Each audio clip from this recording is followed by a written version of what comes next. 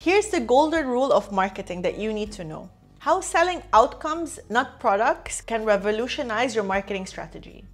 Selling the end result of a product or service instead of the actual product is referred to selling a value proposition or outcome. This approach focuses on the benefits or solutions a product or service provides to customers.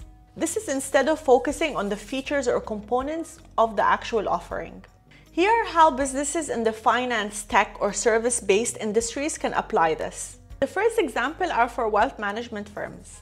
Rather than solely focusing on their investment portfolio products or wealth management services, a wealth management can instead focus on the end result, such as peace of mind or financial freedom for their clients within their messaging strategy.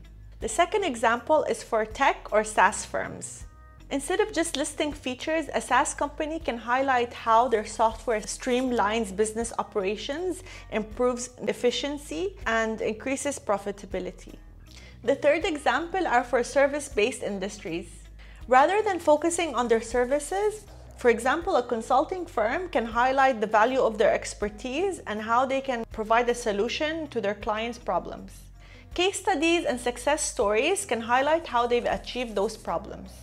Businesses really need to understand the audience's needs and craft compelling success stories and case studies.